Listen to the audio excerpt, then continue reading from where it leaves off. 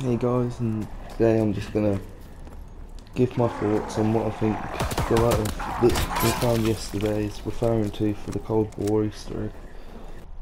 As you can see on screen, there is a letter addressed to the letter M from a woman I presume is Tatiana, and what I'm gonna do is show you who I think the letter M is addressed to, because most people are saying the M stands for Mason from the campaign, or Maxis from the zombie storyline.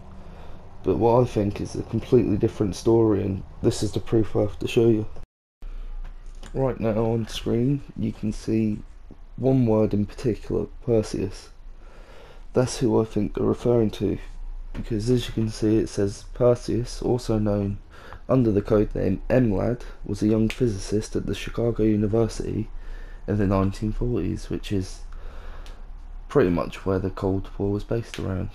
But what I'm more focused on is the word MLAD, starting with a capital M, which in my opinion is who they're referring to in the letter as M. That's all I have to say.